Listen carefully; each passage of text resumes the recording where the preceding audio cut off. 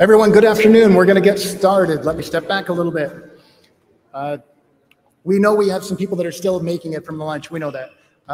They'll come in, and that's fine, but we don't want to delay the workshop, so we're going to get started. Everybody is already with us online, and we're ready to go.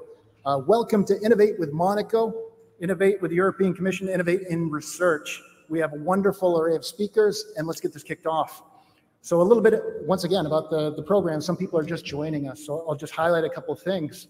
First is you. We're 150 projects here. We're about €1 billion of research. We're about 500 participants, 200 here, and about 300 online. We'll get the numbers later finalized, but it is a celebration of you coming together and talking and sharing results and projects, and thank you for being a part of the event. The program, I would highlight that this is accessible to everyone. You can see the layout of the week. Today and yesterday we're here. Tomorrow we shift locations, so please do take note of that. We just had the wonderful lunch, and tonight we're at a signature building here in Nice for the dinner, Monegasque, and we look forward to that. Wow. Okay. A walk tomorrow evening for those that would like, and then a visit to the Innovation Center on Friday by reservation. We have a waiting list for that. It's on standby, so if you're interested, it's currently fully booked, but if some people drop out, we can include them. Yesterday, we got the comment, hey, we don't know R2M. Why is there no one saying anything about R2M? So I'll do that for 1 minute. Research to market, it's right in the name. You'll see a lot of the faces here because it takes a lot of us to staff the event. It's a wonderful team. I really thank them for the work they've done. Our company does 3 things principally. We participate in European research. We do sustainability consulting on the market. And between those, we try to take exciting results from research and push them through commercialization onto the market. And we find that a good way to do this is talking about sustainability goals and helping real estate stakeholders map how they can take actions to meet sustainability targets. In simple terms, if I had to give some examples, I would say we digitalize buildings. We put them into BIM environments. We put those into construction management workflows. We do simulations so that we can provide strategy on decarbonization strategies or renewable energy communities or energy efficiency interventions. And then we use great technologies to suggest to those decision makers, such as Gioia 22. The black you see is Onyx Solar photovoltaic glass. It produces about 1 megawatt. We met them in a project called PV Sites, which has been presented here in the past. And today we'll hear about Brainbox, implementing artificial intelligence in single and clusters of buildings and on the fleet scale. So these are some snapshots. Let me shift away from R2M. Let me shift on to sustainable places. We have a wonderful history, and we've had wonderful locations, and we've had wonderful hosts, and this year is no exception. Last year, as we closed Sustainable Places 2021 in Rome, we closed it with a challenge, let's go. And since then, we've been going in some directions that are concerning. I mean, the last year has not been a lot of great news. Heat waves, the floods, the pictures of protests happening about energy prices and concerns about the winter and energy poverty. Gazprom has shut off gas and threatens to bring an ice age on Europe for the winter. But we, and this is just a message I feel in one way obligated to make, we receive public money from the European Commission. The European Commission has a posture, stand with Ukraine. And this winter, as we work on sustainability topics, I feel it's ever more urgent to get technologies and renewables into action onto buildings. So it could be no more of a pressing time to work in this field, but it feels like we're so far behind because of the climate and because of world circumstances. So probably this winter, we're gonna have to put on an extra sweater. And if that's what's asked of me as an individual, I'm ready for that. It's fine for me.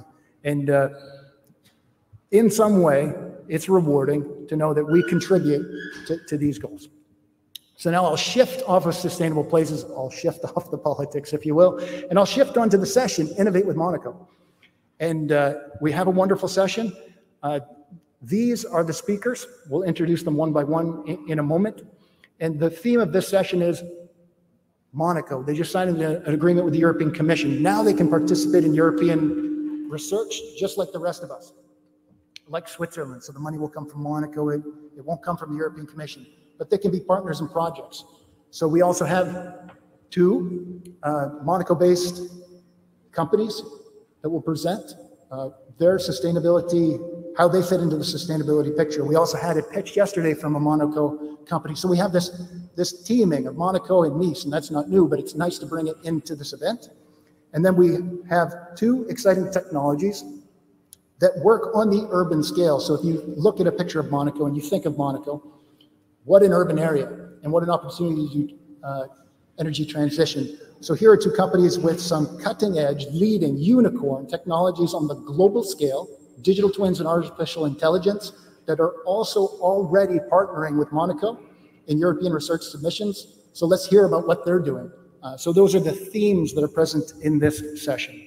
So with that, it is my pleasure to introduce Olivier Wendin, Vice President and the CEO of the Prince Albert II of Monaco Foundation, to talk to us about the foundation and the posture of Monaco in the energy transition. Olivier.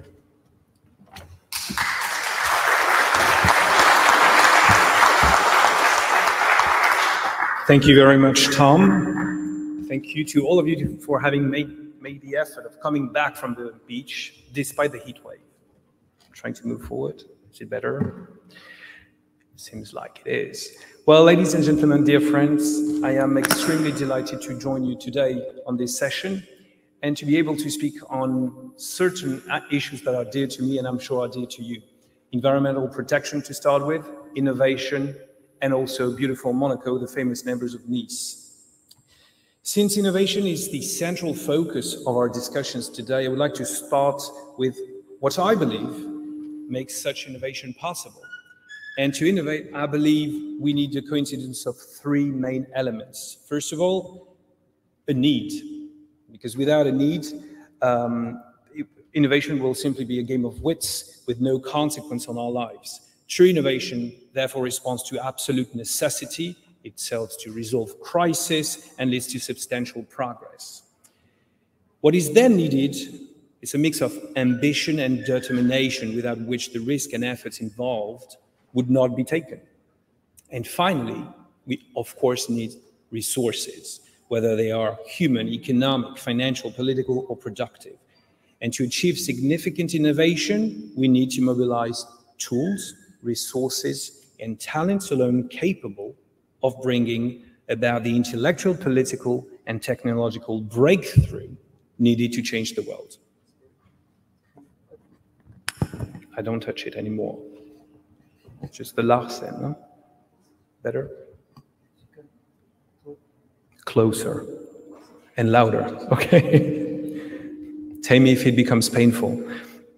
So an analysis of these three elements, I believe, enables us to understand the special link that exists between the Principality of Monaco and innovation. Because in Monaco, a combination of these three phenomena exists. First of all, the need. As you may know, Monaco is the second smallest country in the world after Vatican. It's not even 2 kilometers square. But more importantly, it's a very narrow strip of land wedged between the sea and the mountains. And in Monaco, the sea is omnipresent. And it is also a country which lost 80% of its territory in the 19th century and had to therefore reinvent its whole economy.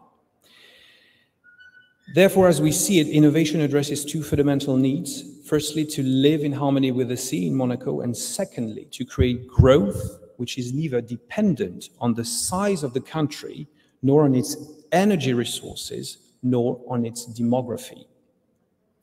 So the second element I mentioned is the ambition and the vision.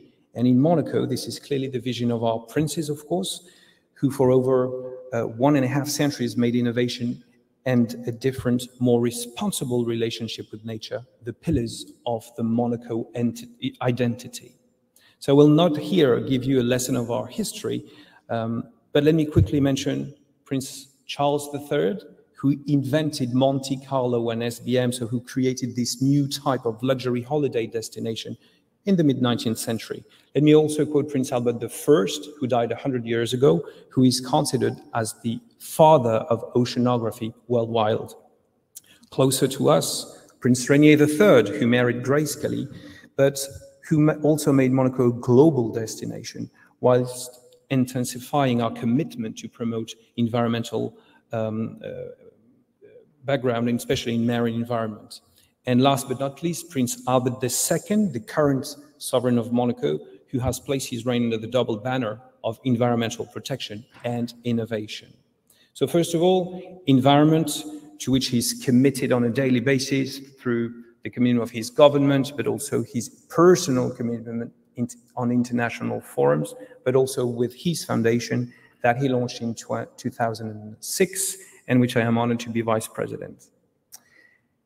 Innovation now is also one of the core priorities of his government by means of proactive policy to promote the digital transition, which is now one of the main growth drivers of our small economy. Finally, the third key driver of innovation, resources. And here again, the specificities of our small principality play a major role. A stable political regime, a tightly knitted administration, a united and cohesive civil society, as well as substantial financial resources, enabling us to move forward with agility. And this agility can be seen in regard to the digital transition that I quoted. I do not think that many countries in the world would have been capable of making so many resources available in such a little time to make such an important progress. Let me explain myself. Back in 2018, Prince Albert created and launched Extended Monaco, which is a reflection of this agility. And progress was made very fast. We switched the entire country in a couple of months to 5G throughout Monaco. There was the rollout of coding classes for all school children, from kindergarten to the high school.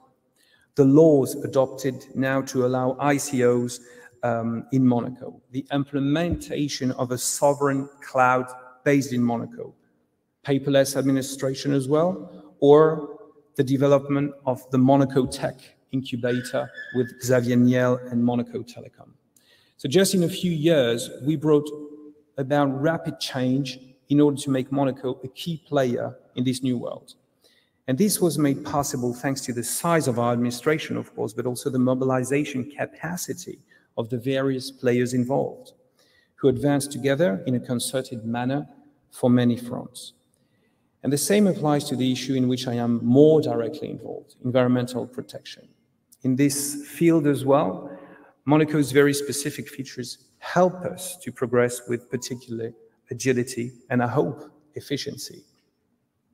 This is due to, first and foremost, to the diversity and complementarity of the implementation methods we are capable of mobilizing. These may be of a scientific nature, and you probably all have heard about the Scientific Center of Monaco, about the Oceanographic Museum or Institute, and other institutions, including the International Atomic Energy Agencies for Marine Environment. The laboratories are as well established in Monaco indeed. But this commitment is also of political nature, of course, primarily through the voice of Prince Albert on multilateral events or bilateral meetings with heads of state or heads of governments.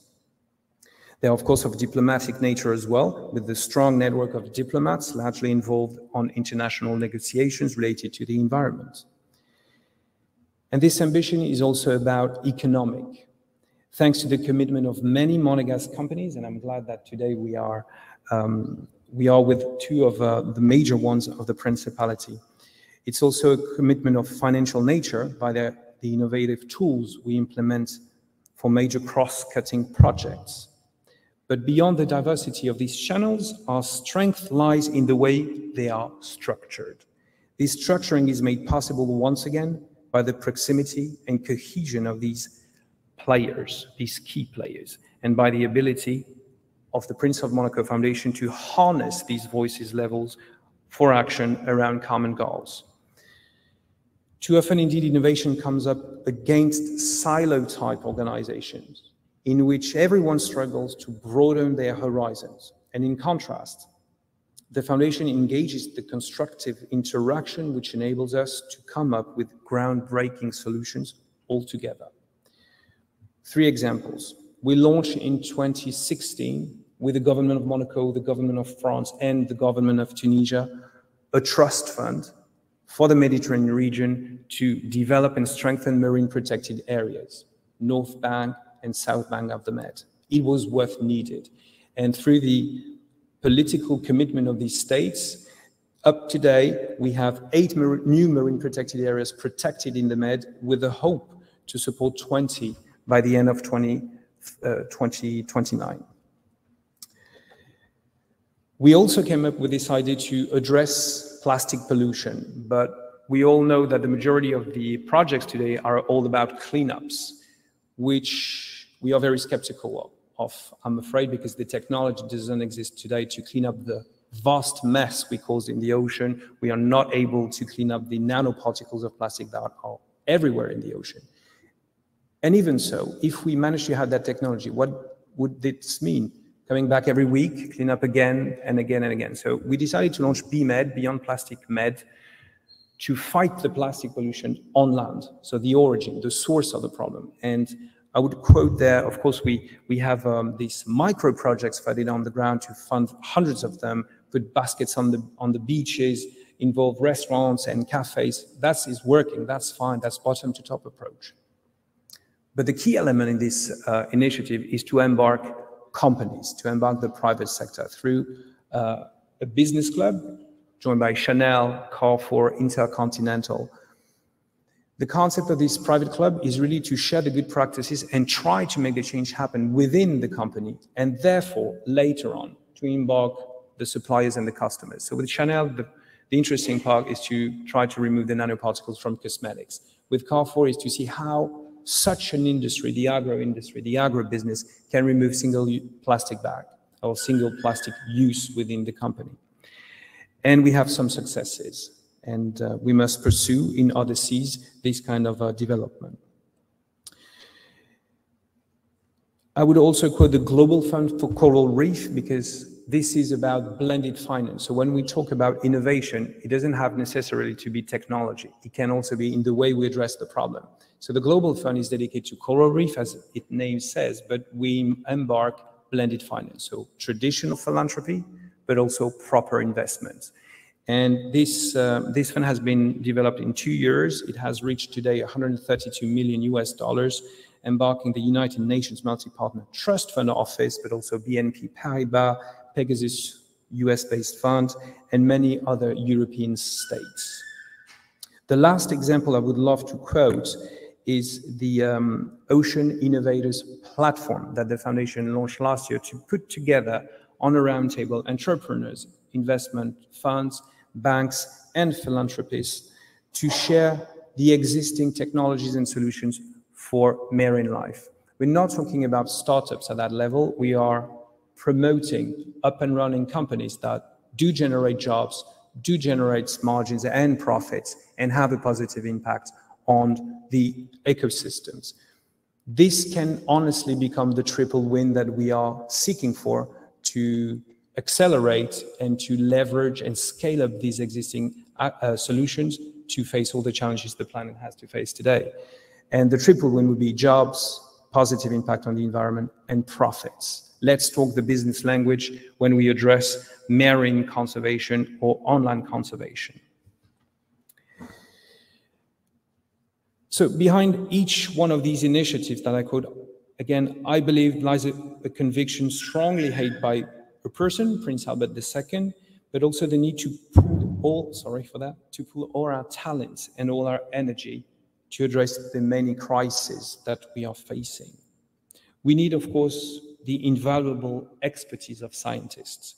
We need the dynamism, the inventiveness, and resources of the private sector. We need their ability to meet the aspirations of the public and invent a new way of life.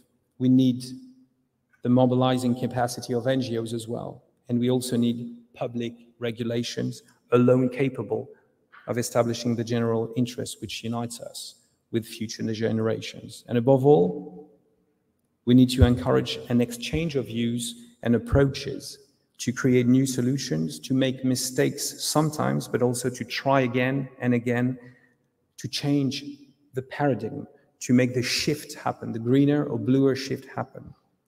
So whether it's trying to move forward with the foundation our players in Monaco, in keeping with the tradition and the spirit of our principality and its principles when it comes to innovation.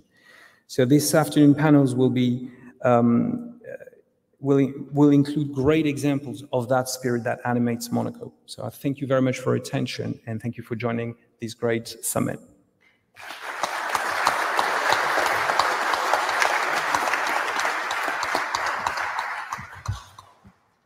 Olivier, thank you. Well spoken. And it's really nice to have the opportunity to hear from the government perspective and also how you're working with industry. Very nice examples. Next, we'll hear from Pascal Torres on energy optimization solutions for buildings and industry, the age of hypervision. And Pascal has the pleasure of managing companies both in this area and in Monaco. So a very unique perspective. Pascal, great to have you.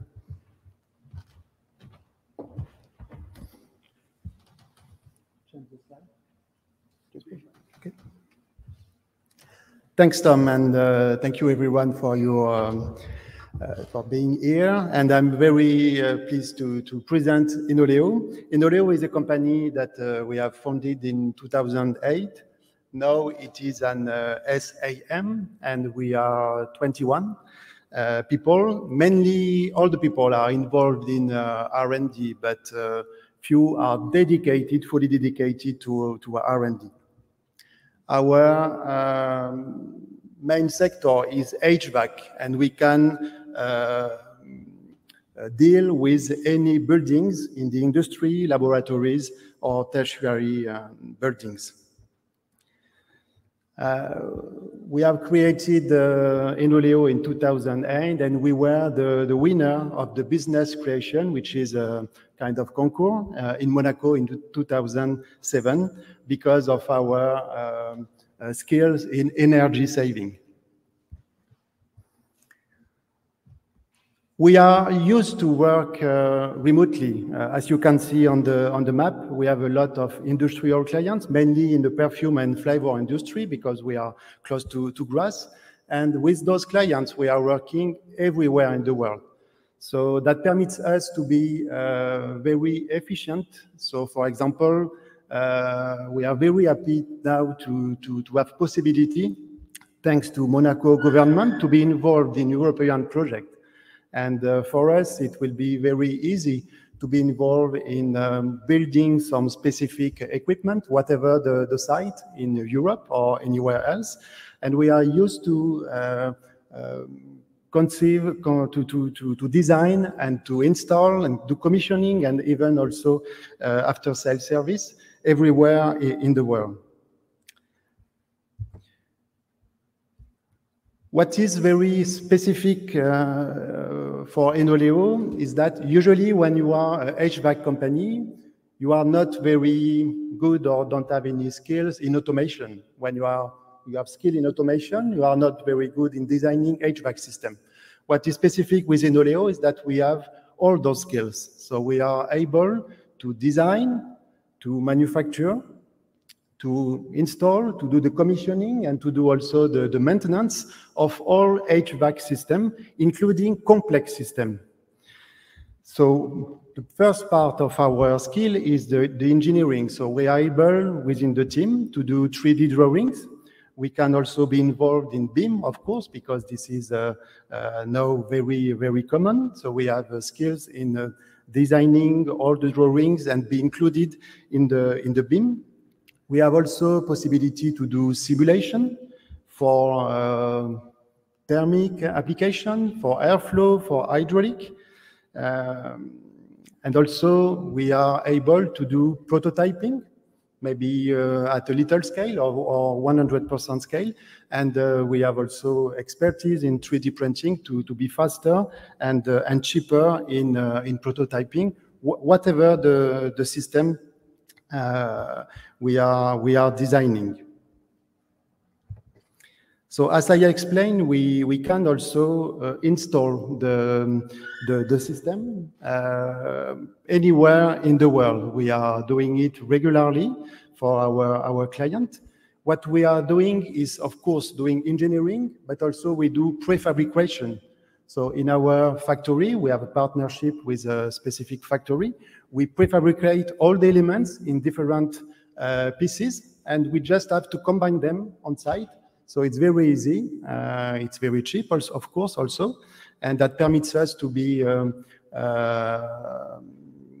efficient and to be also cheaper than some of our competitors in a specific installation.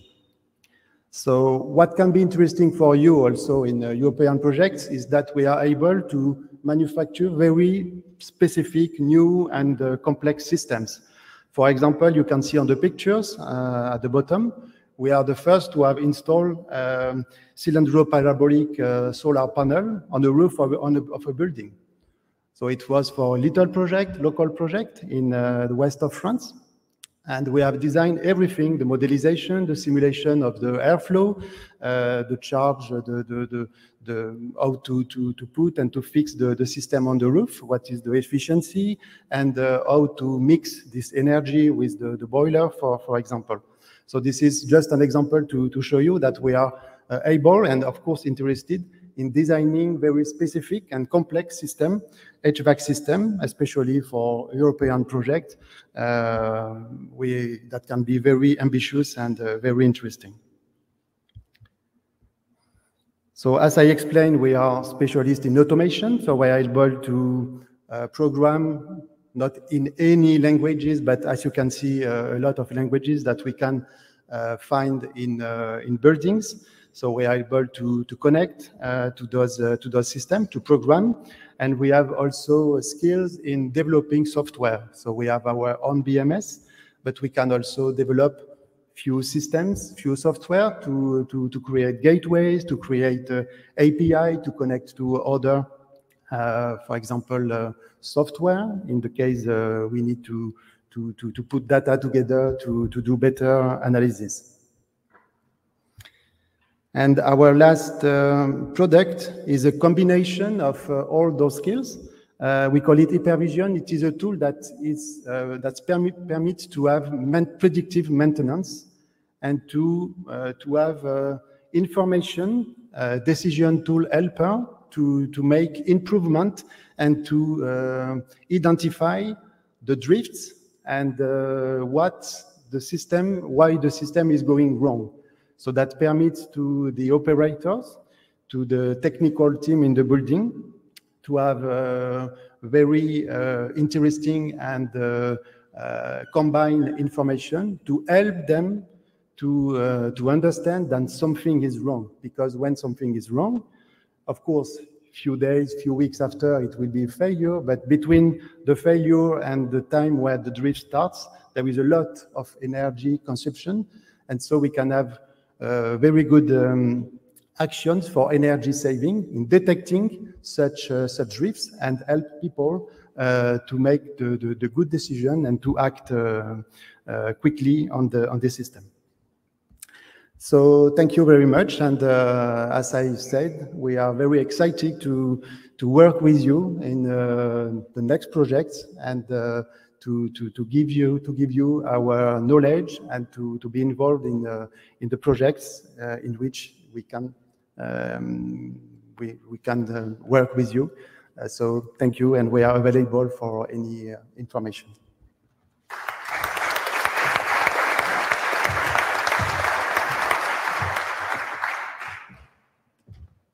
Thank you, Pascal. And having the pleasure to know Pascal, he's someone that has really been hands-on and is doing internal R&D that is competitive with many of the topics we're working on, and expertise in industrial energy efficiency and buildings energy efficiency. So both of those areas are good candidates for working with them. Next up, it is my pleasure to introduce Frédéric Dalmazet. Tamuzi, thank you. Who is the CEO of AgriCorp, SAM. And yesterday we also heard from the National Contact Point there are some interesting calls coming up on agri and renewables and PV. So I think it's a good opportunity to listen to Frédéric on the agro-industry, a driver of sustainable development. Please, Frédéric, pleasure to have you.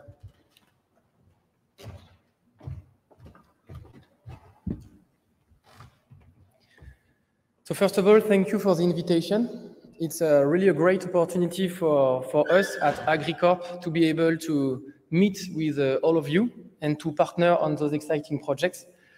We are not in the world of science and research regarding sustainability. However, we are lucky enough to operate on a large playground where some innovations and ideas could have a real impact. Like, for instance, this. Okay, got that. Okay, so we are an international group.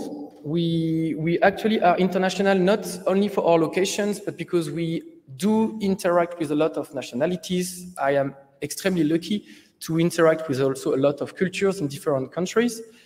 And our core business model is around agriculture and agro-processing, agro-industrial industry. We are extremely committed to being compliant to ESG principles. We are going to look into that later. We are headquartered in Monaco. So obviously, now you understand, thanks to the very good presentation before, why being in Monaco is an advantage when you want to develop such activities everywhere in the world. We are a young company. We are 10 years.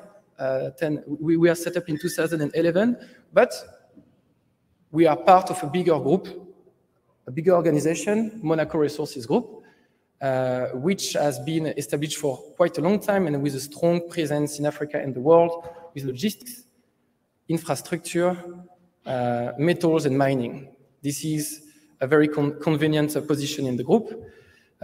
We do have employees everywhere, around a little bit less than 700, on the offices, but also on the factories and on the fields.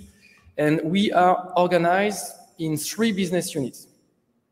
We are not extremely creative in terms of naming those business units. So we have agriculture, food processing, and vanilla and spices. In agriculture, what we do and what everybody connected to this division, whether they be employees, clients, suppliers, are actually working on one goal. We need to stop importing crops, food, whether they are staple crops or prepared food, to Africa, to Asia, everywhere. We need to be able to work in a way that we can develop programs, develop sustainably some crops that will prevent those imports to happen. Obviously, they have a bad impact on the environment, but the sustainable impact we want to have there is to involve also the local people, the local communities to work with us in order to ensure that we can share the best practices regarding agricultural practices, regarding sustainable practices on the use of fertilizers, for instance, on, for instance, the proper use of mechanization. The idea also being in those places, because we are in Western Africa, Central Africa, and Southern Africa for this activity, is to have the significant impact that is truly enabled by the size of the land bank under management. We do operate with a land bank of 100,000 hectares. It's quite significant, but this is how we operate, and this is where we involve the local communities with us to make sure that we can also include next to those let's say gardens, what we call other farmholders or outgrowers. We develop our activities also with them in order to make them benefit from the value chain or the supply chain that we create. Last but not least, on this division, we do consider sustainable development to be truly enabled by technology, but by processing. And innovation is what enables us today to provide solutions for post-harvest warehouses, for instance, or logistics solutions. Of course, as I already said, we are significantly helped by the strong logistic and infrastructure division of the group Monaco Resources Group in Africa, but also when we export in Europe. But we are still facing the same difficulties in Africa regarding water consumption, energy consumption. And this is why I'm looking forward for this division to have many discussions with you at a later stage and understand what kind of innovation could be truly deployed where we operate. But more than that, we also need to implement good practices in Africa regarding processing, and innovation will come from there. But in order to come with ideas, we need to have a center of excellence already. And in the division processing, we have a presence in Eastern Europe, in EU, in Sofia, but also in Northern Macedonia, where we have factories, canning units, where there is a lot of, let's say, activities regarding preparation of vegetables, mushrooms, and a lot of prepared foods. But the idea and what we do today is to connect more the know-how of this place to the big playgrounds and opportunity to secure additional raw material from Africa. For that, we have been significantly helped and supported by EU programs in order to maintain and calibrate the existing processing tools to the standards of more and more demanding European customers. The last division, Vanilla and Spices, is a division that we started from scratch in 2015 with a local partner called Mathieu Lugar. The idea there was to understand how to have a stronger impact in a product that all of us know. I'm pretty sure that all of you know about vanilla, have eaten vanilla in ice cream, and those of you that are allergic to vanilla are forced to identify where there are vanilla in some products. But behind these products, there is a community, there is a galaxy of farm holders, and there is a culture. The innovation in the approach is that we need to preserve this, and to preserve this, it's no longer a supplier approach or customer approach. We need to work together to ensure that we are going to provide to the long-term consumers like you the best quality. And this is what will make those developments, those programs, but also everything around the communities a durable activity. We do work closely with the local farm holders. We are also working with NGOs, and we are extremely lucky to be part of Monaco because this is something which is strongly supported, encouraged in Monaco. So all of this is basically contributing to a mission that we are following at AgriCorp. And I think it was already introduced, so I will be short on this one, but the idea today is to bring as close as possible the consumer to the producer, to eliminate intermediation that is not providing any added value and that cannot contribute to the durability of the value chain we are dealing with. This is the mission that we have, but this is also the DNA of every single member and consultant, client or supplier interacting with AgriCorp. But for us, because it was more than a mission, it was translated into a financial instrument. And actually, AgriCorp is the first company to issue a sustainability bond for Africa. This is something that was issued in 2021, delayed from 2020, you can imagine why, but it has been a very long preparation involving a lot of people getting a lot of support. But this is the way we are going to be able to truly have an impact, to truly change by embracing those financial instruments which do have a significant, let's say, importance for communicating on what we have, where we are, and having the clear KPIs to be monitored on a regular basis.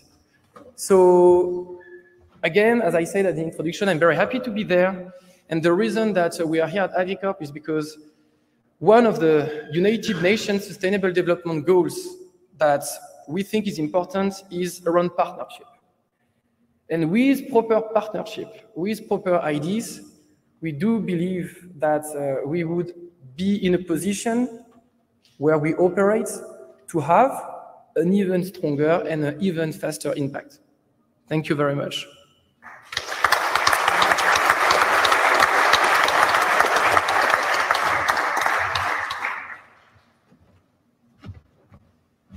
Really compliments on everything you're doing.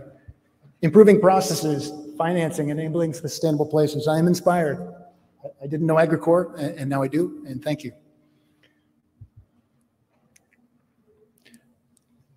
Sam just got off the plane from Montreal. Just before the lunch, he grabbed the taxi, he arrived to be with us today. Tomorrow he's off to Zurich. So let's create a picture. Think of Monaco, think of all the buildings. How can artificial intelligence start to drive Monaco in a better way? Or any urban area, Nice. This is something and a challenge that Brainbox AI is working on the global scale. I think it's 70 cities worldwide, a lot of learning, a lot of challenges, and a lot of success. So I think it's an amazing opportunity here. Sam, today, thank you for making the flight. Thanks for being with us, and you'll join us at the dinner tonight. You can't ask for more than that. So it's my pleasure to present Sam Ramadori, the CEO of Brainbox AI. Thank you, Sam, for being here.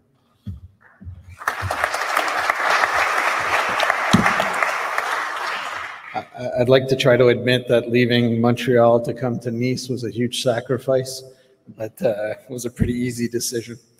Look, Brainbox AI, as Thomas mentioned, we've been at it getting up to 6 years now, and it's been quite the journey. Anybody who's touched artificial intelligence knows that it's moving fast. It's a rapidly evolving field. The group of PhDs that are focused in that sector is still relatively small. And so you're constantly hitting up against challenges with no one to call but the team to figure it out. So I present here today, but back in Montreal and now quite global, are 145 of us really pushing to make the application of autonomous artificial intelligence a reality. And in our case, in buildings, and more specifically in the heating and cooling of buildings, okay? The way we see the world in terms of buildings, biggest or second or third biggest asset class in the world. We are here, we all know there are millions upon millions of buildings. And the reality is today, the vast majority of them have systems in them that are heating and cooling the building. But these systems, as well as the other systems that run the building, are internal, usually not connected to the outside world. They generate a huge amount of data day in and day out, but the reality is that data is used for that moment to make that decision in that building, and then that data gets thrown away a few days later when the computer runs out of memory, right? And rarely have I seen an industry that generates so much data and then throws away so much data day in and day out. The other element is that these heating and cooling systems in these buildings, we're in a building right now, we wish the air conditioner was going even stronger than it is now, but these buildings are constantly making decisions about how to heat and cool the insides of the buildings, and typically only using the sensors in the buildings, the thermostat on the wall, the heat, the humidity sensor, etc. And yet the biggest impact on the building is outside, is the weather. Inside occupancy, where's the electricity coming from? How much does it cost? These systems are making decisions every day without that data. All they know is that sensor on the wall is saying this room is too hot, we need to cool it down. Doesn't know where the electricity is coming from, doesn't know how carbon intensive it is at this point in the day, etc. So you could just see the opportunity to bring, we like to say, to bring these buildings alive. As a reminder, everyone in this room is here because they know it. Buildings account for the largest amount of GHG emissions in the world, and the single biggest component within that, those GHG emissions, some of it is new construction, some of it is other energy use, but the single biggest component is the heating and cooling systems of buildings. And the way we view them for everything and the way we've just described them, to us, buildings are large, blind consumers of energy in the urban setting, right? They're completely blind to what's happening outside of its walls in terms of the pressure on that urban system to use energy as efficiently as possible for all the reasons it needs energy, and to be flexible with the energy grid so that we can move more and more towards green energy, renewable energy. We need to start thinking about the flexibility of the users. We never had, certainly not in North America, I could tell you that. You turn on a switch, you put your clothes to dry at any time of the day, you don't even think about it. I know in Europe it's more, there's a lot more conscious effort around that. But still, even here, right, we don't even think. We turn on a switch, we expect the electricity to be there. Well, the world we're trying to get to is not going to be that simple. And so we need to think about how we make our energy users much more intelligent, much more flexible. So in our case, why work on applying autonomous artificial intelligence? It is a heavy lift. I think we all know the amount of money being poured into making self-driving cars using autonomous artificial intelligence. It's still being worked on. It's very hard. It's an emerging field, but the results are quite encouraging, and it's exciting to be working in this endeavor. And basically, as I mentioned, the whole idea is to take this industry that generates huge amounts of data every day, and instead of throwing it away, let's use it more intelligently. And in our case, to bring these buildings alive and to make them smarter in their everyday, every minute decisions. So for us, that means taking the building of the data of the building, marrying it with the external factors, so detailed weather information, utility rate structures, the carbon intensity of that energy, which changes throughout the day, and we keep adding more and more data as we go along to that core data set. And then really leverage that autonomous modulation. So as we know, this building here, probably walk around and count the individual components of the HVAC system. You might have a good guess, but it's not 20, right? It's probably 200. And in a bigger building, it could be 500 individual components. How do you optimize the decisions for each of those little components, taking into account that outside data? Well, autonomous AI allows you to do that, whether it's 1,000 components, 5,000 components. Every minute of every day, it's relearning, reforecasting the future that it's facing, weather outside, occupancy, et cetera, and deciding what the best outcomes are, or the best decisions for that little fan on the 10th floor, right? We can't do that economically using traditional methods, but autonomous AI allows you to do that. And then the next exciting evolution for us is taking everything I've spoken to right now is about making a single building efficient, right? Taking this building, making it more efficient. What's really exciting is when you have 50 or 100 AI-enabled buildings in a city, in an urban setting, you can then have them behave together. Could you imagine this building here making a decision because the hotel 4 buildings down is going through a moment of more energy stress, or making a decision that all the hotels on this stretch making a decision because right now it's cloudy, or in the next 3 hours it's going to be cloudy, the wind's not blowing, and therefore the renewable energy is at a low point. So should they all be behaving together to try to reduce the load on the energy grid at the same time? I mean, it sounds a bit futuristic, but that's what we're pushing, that's what we're getting at now. So original focus was optimizing a single building. Next is optimizing a portfolio of buildings, or a number of buildings in a single urban setting, to give the energy flexibility we need to go more and more green. So I think many people in this room are working on that transition from the traditional energy grid, one-way electricity from big coal or nuclear power facilities, and moving to a system that's much more interactive between the users of energy, residential homes, office buildings, industrial, et cetera, and have much more intelligence about how and when energy is being used and whether it can be traded, et cetera, including local generation of renewable energy. So for us, how we view it is taking a building, like we said, large energy consumer, largely blind, and making it more intelligent, making it part of the ecosystem, and making it make decisions not because that thermostat is saying something, but because the outside world is saying something and has a different need. So for us, the other impact of AI is scalability. So the ability to apply using data. So we're not sending teams to buildings, but rather using the data in the building and outside building to make it more efficient. So it can largely be anywhere in the world. I think I'm up on time, right? Okay.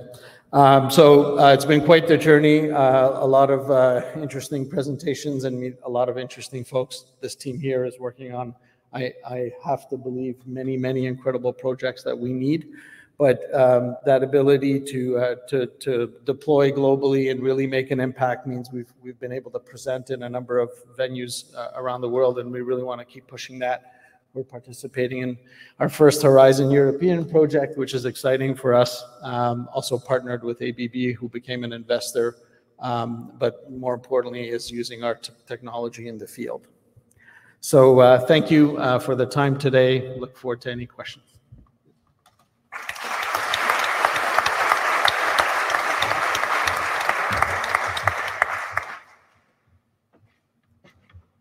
Thank you, Sam. And just to make the connection, you mentioned the shortage of PhDs, you mentioned global. BrainBox AI has just set up a research center in Europe, in Ireland. So now they're fully able to participate with us, and I would anticipate that some PhDs from Europe will have the opportunity to work with this Canadian-based company on European challenges and global challenges. So if that wasn't clear, I just wanted to point that out to everyone. So that's excellent. I see myself, just to make sure that because there's a video, great. Excellent. So we're to our last speaker. We are on time. We have 15 minutes left, so we're going to be just fine. And I don't intend to embarrass anyone, but Valeria Ferrando from IES embarrassed me when she said this morning at 6 a.m. she finished 15-kilometer run on the Promenade d'Anglaise. So, you know, hats off to that. So if there's an award for the longest travel or to the longest run today, I think we have them on this stage. But more importantly, then let me transition to the presentation. How digital twin technologies are being used as a tool to develop urban-scale decarbonization roadmaps. So if we can use artificial intelligence to get all these buildings working together, how do we then tie that to digital twins and simulation tools so that we can retrofit better and certify better using data-based or data-driven decisions and design? So this is what we'll hear from Valeria. Thanks for joining us. Great to have you.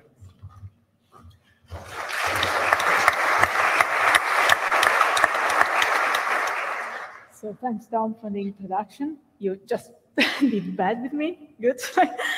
Thanks again.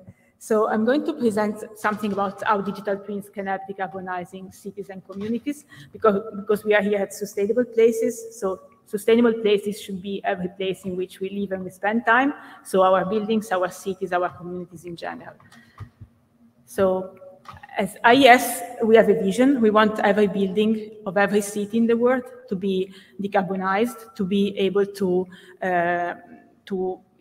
be energy efficient, to use as less as possible resources from the environment, and to be eliminating global reliance on fossil fuels and pushing very much as we can renewables, and while still keeping comfort and health and well-being of the occupants and the citizens, who are the ones actually using the buildings and the cities themselves.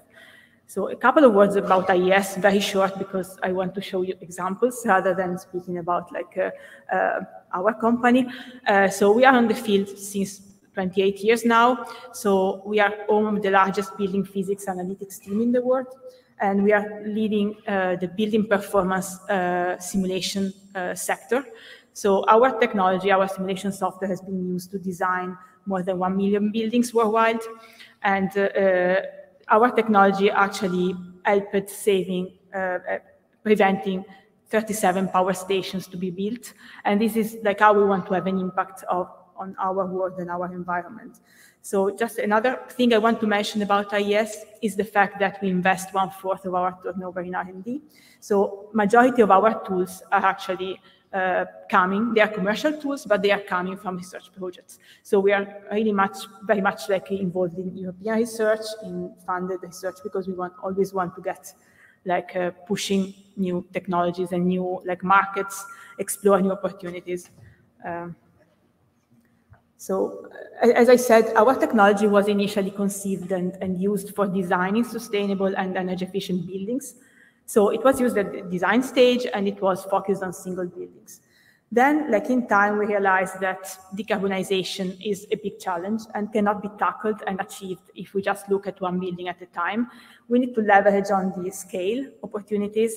So we need to look at communities and how, for example, buildings interact one with each other and exchange resources. And also we would like to identify if there is any opportunity for large-scale renovation. We want to enable renewable integration and match supply and demand between buildings. This is also always helping to de-risk investments. And what our technology is about is making good decisions about this type of approaches and how decision makers can understand how they can plan for zero carbon in the future.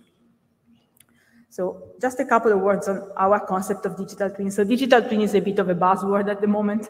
So you will have heard about different types of digital twins. Basically, our concept of a digital twin is a performance digital twin. So it couples the data that Sam has very well explained, and the fact that we are collecting loads of data from the site.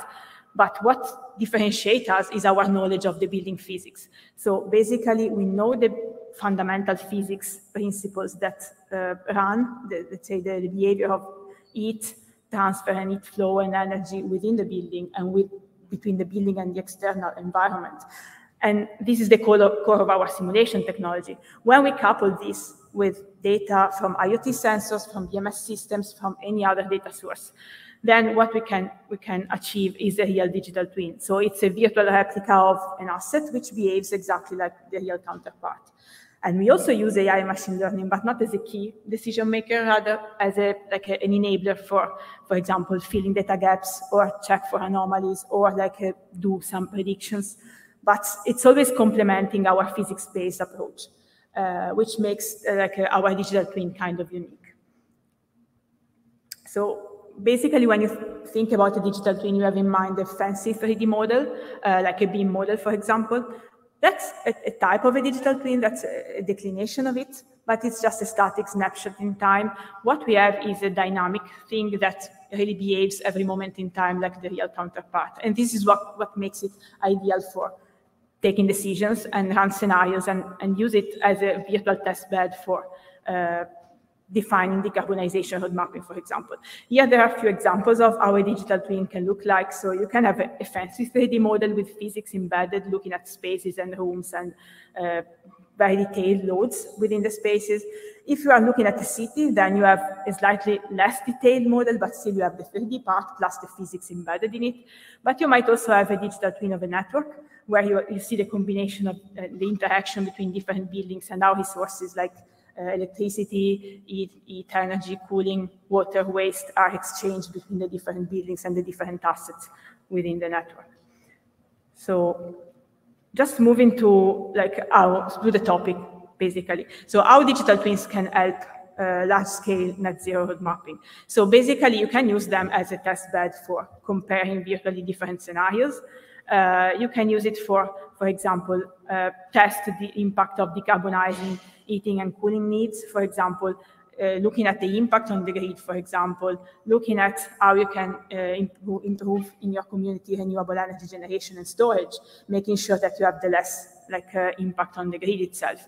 You can look at how you can integrate electric vehicles, for example, managing the demand as well and the charging of them. And you can understand complex interactions between buildings and energy networks. And last but not least, you can use digital twins also to communicate your plans. So at city scale, this is very important because you want to engage your citizens, you want to understand, and different stakeholders as well, not only citizens. You want to make them understand what's happening, why they should do certain actions, why certain things are pushed, and there are incentives and investments in certain areas. So we have been working with a huge number of cities worldwide. Here is just a selection. I think it's over 50 overall, but here is just a selection. Most of them we worked within European projects. In other cases, it's just commercial work we are doing for them. And they are all based in Europe, but we are also doing a lot of work worldwide in Asia, for example, in which we work with smaller communities like campuses and smaller local communities.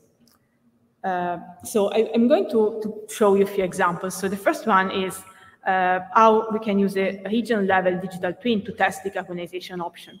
This is a project that is ongoing. It's a public tender, so it's a commercial project we are doing for 2 public authorities in Scotland.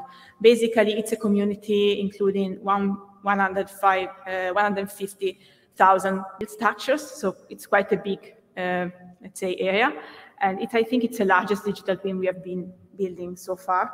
And we are using it to explore different decarbonization options, and the goal of the project is to do a decarbonization roadmap towards 2045, so the council could implement the actions that we recommend to them. So let me just show a small video here. So you will see the digital twin moving now. So it's an online version of it, which collects all the information that are available for the community. And you can navigate them by selecting different variables, different metrics to be shown. For example, here you have efficiency of boilers. You can see different colors. I mean, actually, my face is hiding the legend. So if you could just remove it, it would be great from the screen. So basically, you can explore different variables. This model also hosts all the simulations that we have done. So here, for example, if you click on a building, what you can see is different metrics that were already available from different data sets, but then also different simulated data. For example, you have simulated heating energy, and you see if the boiler is very inefficient, the value is pretty high, and the same for carbon emissions.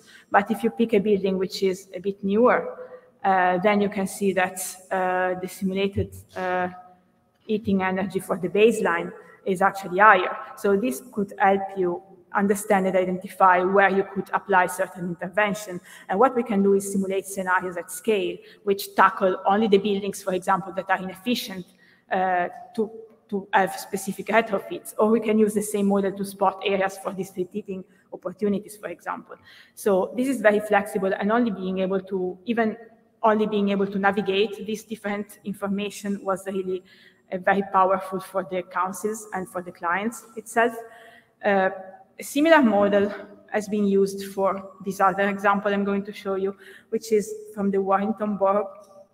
So the locality is based in northwest England. It's an area of 180 square kilometers. It's 90,000 built structures, and we built a digital twin similar to the one that you've seen before, starting from data that the council had, plus EPCs, and we can use different type of data sets. Really, it's not.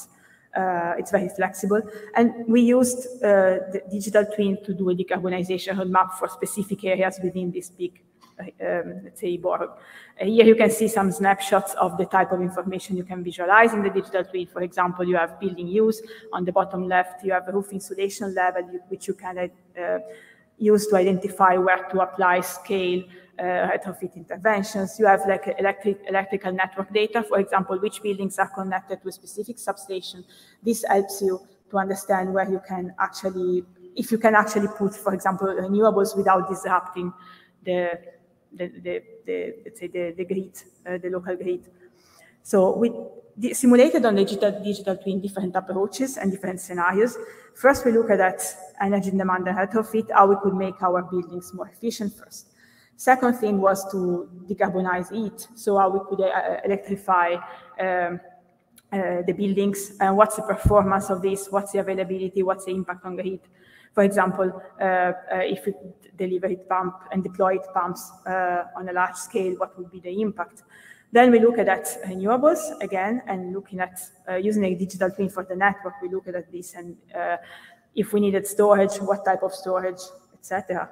And last but not least, electric vehicle charging points. What was the maximum EV deployment? What was the impact on the heat? And then we assessed the total carbon emission reduction doing this set of interventions. So this is an example from 500 buildings within that area. So we have two scenarios, one with low retrofit and the other one is for full retrofit. And you can see actually the difference in carbon emissions is, there is a difference, but not as big as we could expect. And with a low level retrofit, the return on investment is actually pretty reasonable, 5 years, so it's a good scenario. And what we did then, we created the full decarbonization roadmap. So this is the annual carbon for the low retrofit scenario, and you can see we can achieve a reduction by 95% in 2030 if we apply all this intervention in this sequence. Same, this is for the full retrofit scenario, but again, the difference is just 2%, so you can perhaps balance investment and the actual carbon reduction that you want to achieve. So this shows how a digital twin can be used to take decisions, and this is informative for the councils, for the public authorities, and for any even private stakeholders to understand how they could decarbonize their own portfolio. This is a comparison between the two cases, by the way.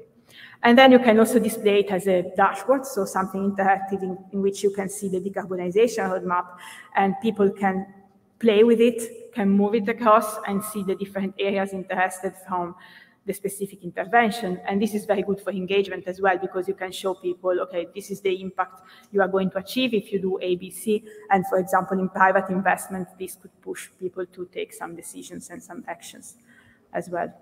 Then what you can do is, okay, we start from a city, we can then zoom in, and if we want to do specific analysis at building level, we can actually do detailed simulations and detailed digital twins at building level, which then goes into real details of the spaces, the rooms, the HVAC systems. And you can use these models to do a decarbonization roadmap at building level, which is way more detailed and provides you even operational actions. So this is a small interactive report in which you see few digital twins and the actual and measured electricity and gas consumption for the building. You see the difference is very small between the two, which means that the digital twin is actually behaving like the building in reality, so you can use it as a test bed for different interventions. Then what you can do, you can simulate different options.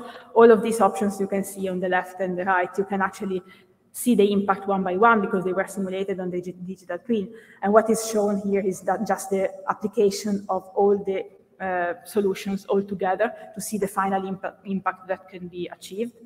And again, you can display it as a roadmap. I think this is very visual and very helpful, and it provides you a sort of zoom in from the city, from the urban scale to the single building. And then you can potentially go into spaces later on. So what's next now? So what we are working towards is actually trying to optimize and control individual buildings. So using the digital twin not only for simulating scenarios, but also to feedback these scenarios to the building systems. And this is something for the near future, I would say. We are working on it. And the idea is to have this intelligent building controller, which could use the digital twin and the model and the data coming from the site as well. So for example, occupancy level, weather data, or any different information from the sensors to actually run simulations which are run daily, and you can actually understand how your building is operated and how should be better operated, and give recommendations to the facility manager, for example. Same approach could be done at community level. So you have different assets and you can optimize how the buildings interact one to each other. So I think it's very similar to the approach that Sam explained before. The difference is just that we are also using physics together with data. So we can somehow even estimate things that never happened before, because we don't necessarily have to train an algorithm to do that. But I think it's very complementary and very spot on with the two of us in the same session. And of course, the last bit would be intelligent community grids, so different communities being operated efficiently and run and optimized as best, then optimized to work together. So this would enable really the real smart city, not just deploying sensors here and there, but just operating the different assets in the city in an intelligent way. So that's it for me. Thanks a lot.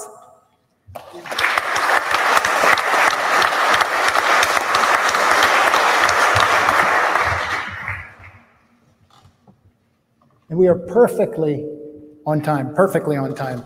We have a 5-minute transition to wrap up some themes. We started with climate challenges are very pressing, but there are solutions. And it's not just these solutions, this entire conference has exciting solutions.